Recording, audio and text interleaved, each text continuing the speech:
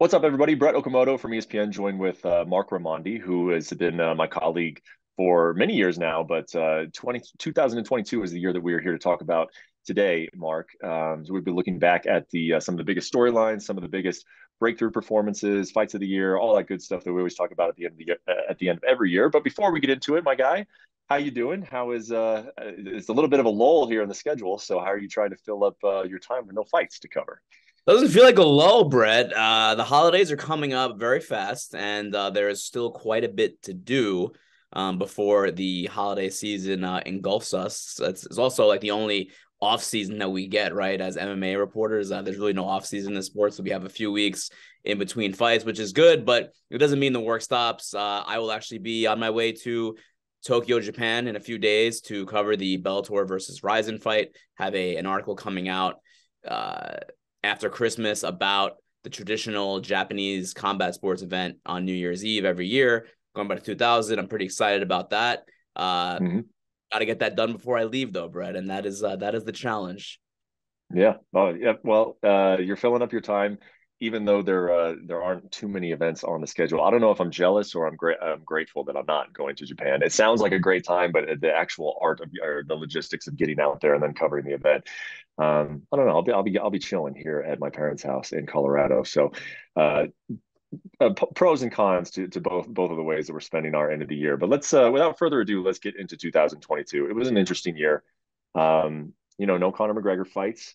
Yeah. Francis Ngannou fought once at the start of the year, and that's been kind of an ongoing storyline.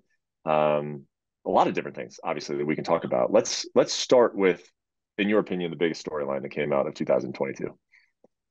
Yeah, I mean, I think it was a really strange year. There were some results that were odd, that didn't go as expected, and I think the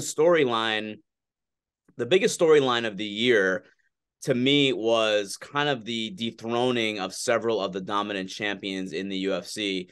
And I'll throw Charles Oliveira in there too. He wasn't a long-term champion, but he was also like one of the best pound-for-pound fighters in the world. And he lost in the first. He got finished in the first round by Islam Makhachev back in October. Rewind to August, where Kamaru Usman had he was cruising in that fight against Leon Edwards. Fifth round, crack, head kick, boom, finished, new champion, no longer pound for pound king, Kamaru Usman. Leon Edwards is now the man at welterweight. Fast forward to November, MSG, Israel Adesanya winning that fight, fantastic fight against Alex Pereira. That storyline, that the incredible history between those two guys. Alex Pereira gets him in the fifth round, finishes him, new middleweight champion. So three of the top pound for pound fighters in the world lost their titles, got finished, and lost their mantle, I guess, as pound for pound kings, all in the span of 4 months this year. To me, that was probably the biggest story of the year. Honorable mention, and I think it'll be a bigger story next year, will be this betting scandal that's going on Mm-hmm. right now, that's being investigated, that involves James Krause, Derek Minner. That's probably going to be the big story of next year, I would imagine. Yeah, I don't have a whole lot to add to that. I think you're right. I think that there's sort of the changing of the guard, and I think that there are some names that you didn't even mention there that you could kind of add. I mean, you hit all the obvious ones, but you could almost kind of add Piotr Jan, because even though Aljamain was Yeah. the champion, everybody looked at Jan as the champion, and then Aljo beat him in the rematch, and then Aljo beat TJ Dillashaw. So Also, I Kayla think Harrison too. Kayla Harrison losing to Larissa Pacheco just 2 weeks after Adesanya lost. exactly right. So that was my other one. That was going to be my other one, was potentially even the biggest, one of the biggest storylines of the year. Not that it necessarily felt that everybody was crazy paying attention to Kayla's last run through the PFL. I mean, that was the third time she was going to do it. Yeah. But I think her losing. I mean, you go back to the end of 2021 and Amanda lost, and now you go back to the end Mm-hmm. of this year and now Kayla has lost. What does that do? Obviously, the PFL had a lot of different plans for her. The UFC had some interest in Kayla. Um, trying to maybe see if there was something that they could do with Kayla. Just that loss, what impact does that have on all of those potential plans that PFL and even potentially the UFC may have had for her down the road? Um, and I thought Francis Ngannou still, going into the year, I thought that was going to be maybe the biggest story, but then it kind of just ground to a halt with his whole injury. I think going into 2023, watch our preview of 2023. I think that's going to be one of my top stories going. And it's crazy because I'm pretty sure when we did this last year, I said that Francis Ngannou was going to be the main story to keep an eye on in 2022, but I didn't know at that time that his knee was injured and that he basically would just kind of be chilling all of 2022. Okay, so we talked about the big storylines. Let's talk about a breakthrough fighter of the year. I've obviously got a few on my list. It's not an easy thing, I don't think, necessarily to pick a breakthrough fighter of the year. I think that there's a lot of different candidates. Ultimately, which way did you go? Yeah, I mean that's a hard one because it's what does that mean exactly? Is that someone who, took things to a new level? That's someone that kind of burst onto the scene. So there were so many interesting names this year, from like the Bo Nichols and the Raul Rosas Juniors of the world, even to like, a Yasmin Haregi, someone like that. A Jack Della Maddalena had a really good year. But I think if you want to say breakthrough fighter, I'm not saying it's someone who was a rookie to the UFC. I'm gonna say Marlon Chito Vera. And I know that, and I know that he had a big win, of course, in November 2021 against Frankie Edgar, a huge knockout. But to go into San Diego and knock out Dominic Cruz the way that he did back in August, and it wasn't just the results of the fight either, Brett. I feel like there is a lot of buzz right now around Chito Vera. I feel like he has taken his star power, his brand to the next level, and I feel like he is someone that people are really going to be watching a lot in 2023. But I just feel like if you want to say one guy who maybe took themselves to a new level, who was already maybe a little bit established, I feel like Chito Vera is a big star going into next year. Yeah, I don't disagree, and I think he's right there with my name, neck and neck. I'm going to say Sean O'Malley, which feels like an obvious pick, and he was very popular coming into this year, and obviously he's still popular coming out of it. But I think that the strides that he made, and I bet if you sat down and talked to him, some of the business strides that he made, some of the even away from the octagon, some of the things that he did, and then to think about the way we were talking about O'Malley coming into this year, like, hey, is this guy just a can crusher? Is he all hype? And then he had that little break into the top 10 moment with Pedro Munoz, which was a weird moment, but it happened the way it happened. And then he got the big one, Piotr Jan, and whether you thought he won that fight or not, he still got all the respect from everybody. Like, even people out there who are saying he didn't win that fight are saying, no, Sean O'Malley is the real deal. So I think that when you just talk about the performances, the different way that he's looked at from a competitive standpoint, but also as a brand, I think O'Malley probably made the biggest strides of anybody that comes to my mind in the sport in 2022. Let's talk about someone that we're going to miss. This was a big year for retirements, man. And I got to say, some of them hit me kind of hard. They probably hit you kind of hard too, because we're kind of at that point in our careers where, we came in and yes, I saw Chuck Liddell retire. I saw Tito Ortiz retire. I saw Chael Sonnen retire, and those hit me all hard, but those were not ones that I kind of started my career with. I'm just going to throw mine right off the bat. The first fight I ever covered for ESPN was Frankie Edgar versus Gray Maynard 2. And that to this day is my favorite fight of all time.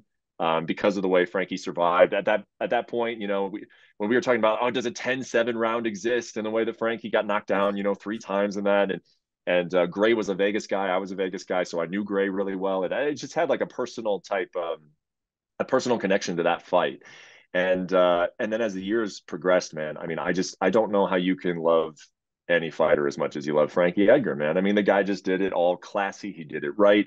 Earlier in his career, he was the guy who just refused to go down in weight because he was like, no, man, I can hang with the big guys, and you loved him for that. He always handled loss well, just well-spoken, just class. Frankie Edgar, the way he ran to the octagon, I just loved everything about him. So I don't mind saying that over the course of my career, Edgar was my favorite guy to cover. So obviously, when I look back on 2022 and look at the guy that retired, that I will miss the most and I'll miss covering his career, for me, it's Frankie Edgar. How about you? Yeah, I mean, I hate to copy you on this one, Brett, but if you're asking me, who the guy that I'm gonna miss the most, or who kind of resonates with me the most, who retired in 2022, it's Frankie Edgar. Cowboy Cerrone, of course, is a guy that I really always enjoyed watching. But Frankie Edgar, and I've talked to you about this. We talked about this in New York before his final fight against Chris Gutierrez, just a few weeks ago, really, at MSG.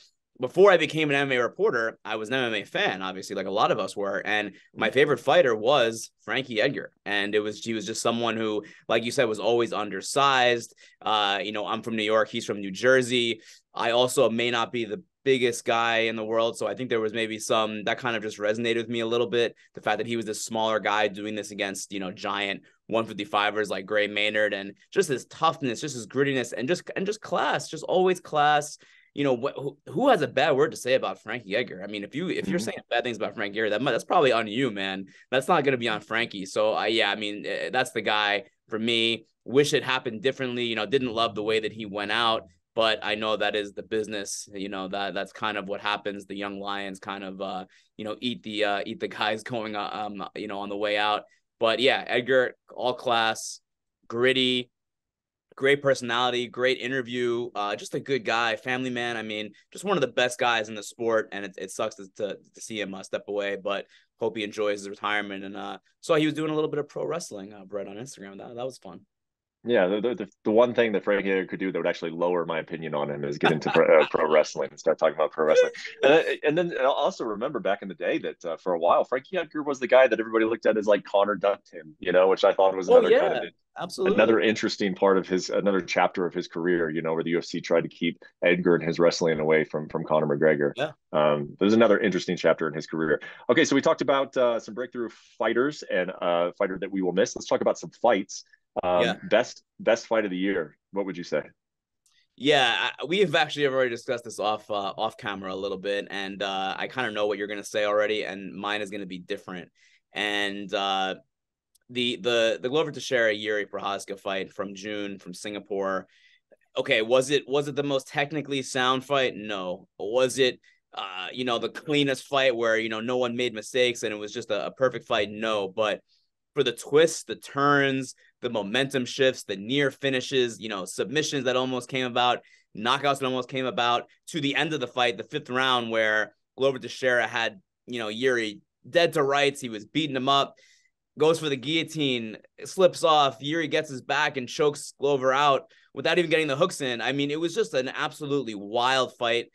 To me, minute for minute, as dramatic as almost any fight I've ever seen. I would put it up there with the Jones Gustafsons and the Lawler McDonald's. I'd put it right up there in that class, that elite class. I just thought it was just an absolute epic to watch, so because of the drama and the back and forth. I just thought it was just a hell of an entertaining fight. For sure. I am in the minority. I didn't appreciate that fight as much as everybody else. I agreed with what Anthony Smith said. I forget, he may have said it on the MMA Hour or on one of the ESPN platforms that he's on.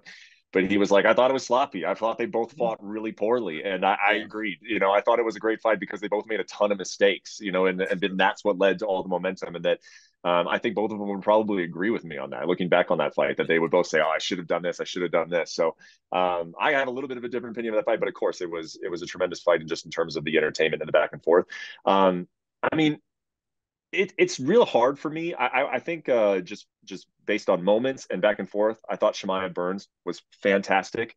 I thought that it was one of those situations where you got the guy in Shemaev who thinks he's just supposed to walk in there and breathe on people and they're going to fall over, and Gilbert didn't fall over. And then Hamza had to learn from that, and you got Andreas Michael in the corner screaming at him like, be smart, and it's just like this guy has the advantage. You can see he has a physical advantage over Gilbert, but he's learning something right there in the moment of like, hey man, when you get up to the top of the division, these guys are not just going to fall over when you hit them one time. So I loved that fight, but I actually got to go with Alex Pereira and Israel Adesanya. And I know that I'm also in the minority there because they didn't even win fight of the night on that card. Chandler and Poirier did. But I just thought based on what those two had, what they brought to the table, the adjustments that they made, and just you could see just the tiniest little momentum swings and the tiniest little mistake would cost so much in that fight.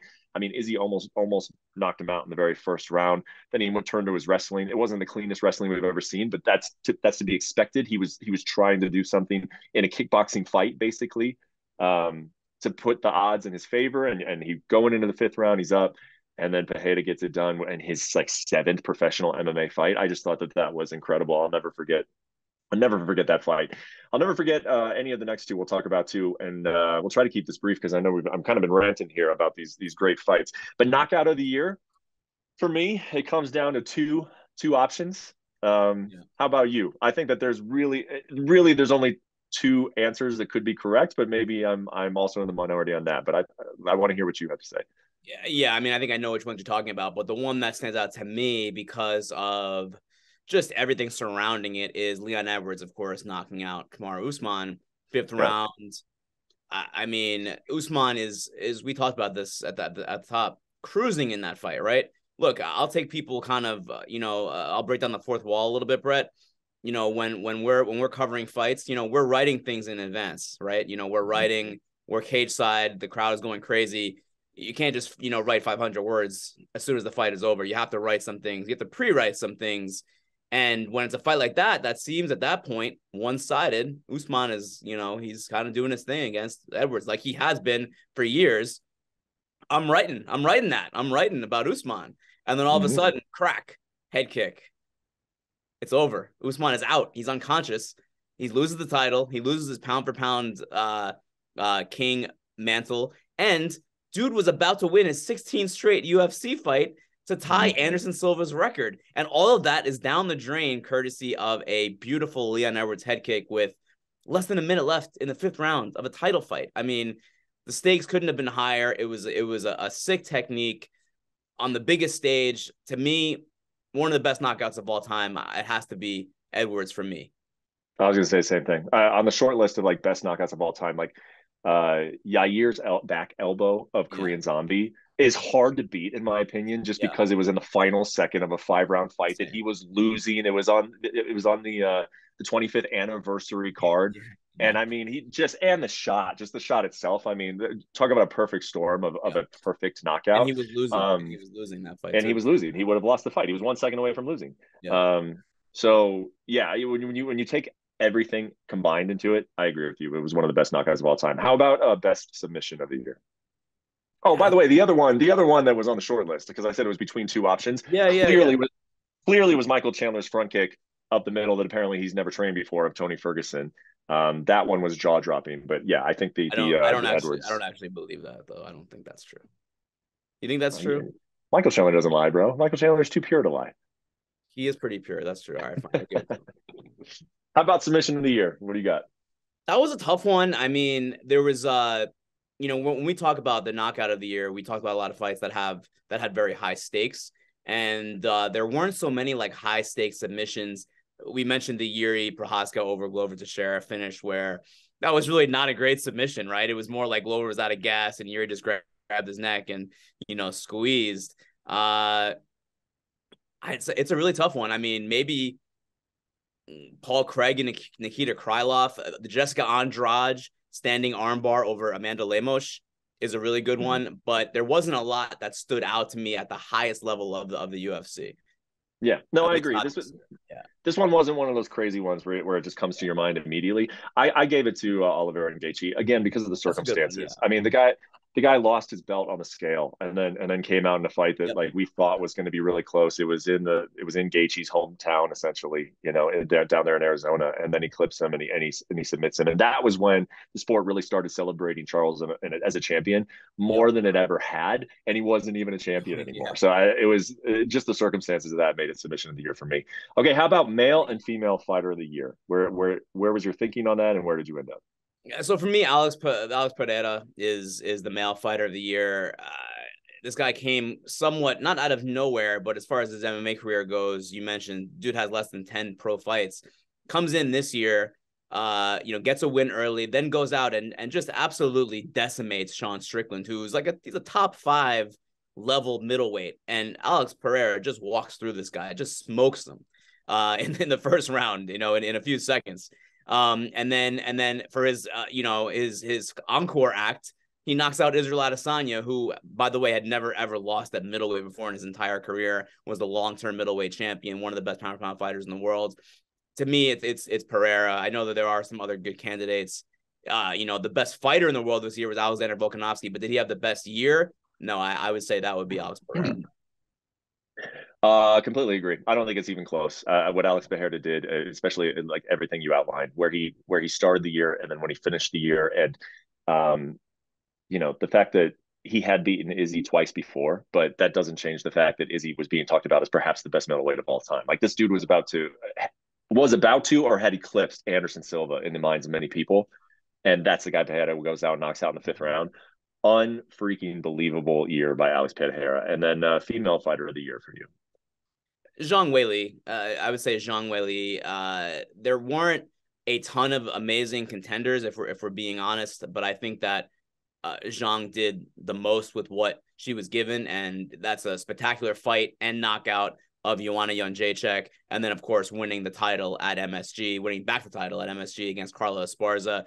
2-0, 2 finishes, wins the title. I think it has to be her this year. Yeah, I would agree. So that's our recap of 2022. Real quick before we wrap this thing up, because you and I actually had an interesting conversation about this off camera.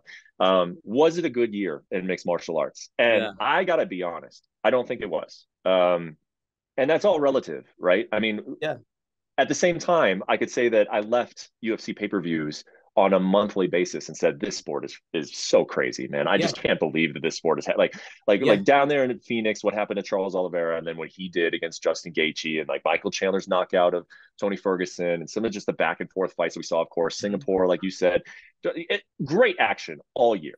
But it's all relative speaking, and we can't sit here and talk about years in which, Conor McGregor fights 3 times and the sport's on fire and it's, breaking into the mainstream every 2 seconds, or like, I think it was 2016, the incredible sort of way that the year finished, where John Jones and Alex Gustafsson fought. That was 1 month, I think, after Pettis had submitted Ben Henderson in Milwaukee, and no one even knew that the fight was over because he did it so quick.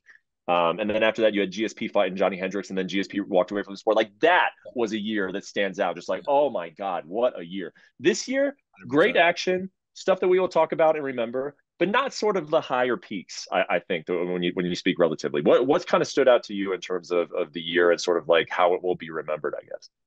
I definitely see what you're saying about maybe it wasn't the greatest year in MMA history, but it had its own charms about it. I think, and in some ways you could point to this year and say, well, that's why we watch the sport. That's why we watch MMA, because things are not a foregone conclusion. Things are constantly chaotic and they get thrown into upheaval. I mean, Brett, the year started, the first pay-per-view of the year, Francis Ngannou, the most dangerous puncher in the history of the sport, retains his title with his wrestling and grappling because he had a bum knee. I mean, that's how the year started. And then it just went, crazier from there, from Oliveira losing the title on the scales to, like we mentioned, the Usman losing, Oliveira losing, Adesanya losing, Kayla Harrison losing. Nothing about this sport is predictable. And that's, to me, one of the beautiful things about the sport, is that we just don't know. We think we know, and we talk about it ad nauseum before these fights when we're on, our preview shows, but no one really knows. And to me, that's a charm of the sport, box office wise, pay-per-view wise, whatever. But as far as like, if you're an enjoyer of the sport as a fan, I think this year had its moments for sure. Oh, absolutely. 100%. It is funny when I think back about certain pockets of the year though, and it was like back-to-back main events that ended in freak injury, like Tom Aspinall and Brian Ortega. And then a couple of months later, you had Calvin Kattar, and you're like, man, some of like, this can't happen anymore, So it was a year in which even the last pay-per-view of the year, Blachowicz and Ankalaev, split draw, no champion crowned. I mean, it was very weird. It was a weird year. It was a weird year. I like the way you put it, though, that it was a little charming, and we had the 2 trips to London, and that became like a really strong market. That's going to continue, obviously, with the anticipated trilogy between Leon Edwards and Kamaru Usman. So it set up a lot of different stories this year too. First UFC card in France. I was there. It was absolutely phenomenal. It was the crowd was just insane, and I'm looking forward to them going back there again next year. There's a lot of fans there. It was a charming year, Brett. A charming year. It was a charming year. And you are charming, Marc Raimondi. I hope that you found us charming on this 2022 recap and discussion. Go watch the 2023 look ahead, though, because I think as much fun it is looking back on the year, I do think it's a little bit more fun speculating and talking about what we're anticipating and what we're really excited to see in 2023. So stay tuned to the channel and look for that one as well. And thanks for watching. Thank you for watching ESPN on YouTube. For live streaming sports and premium content, subscribe to ESPN+.